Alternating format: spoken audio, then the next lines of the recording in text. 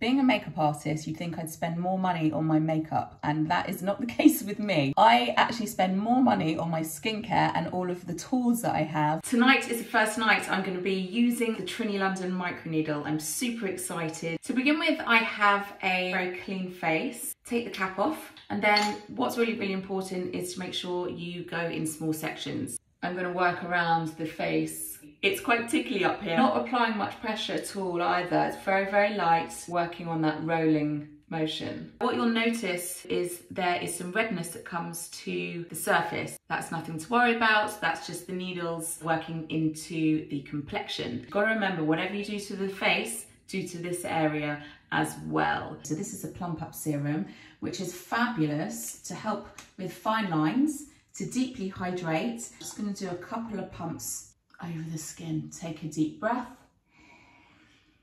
and just enjoy that moment. This is literally the morning after my first evening of microneedling. The skin is still looking really nice and glowy. Really enjoying the experience. Maybe it's because I have time to myself in the bathroom with no children.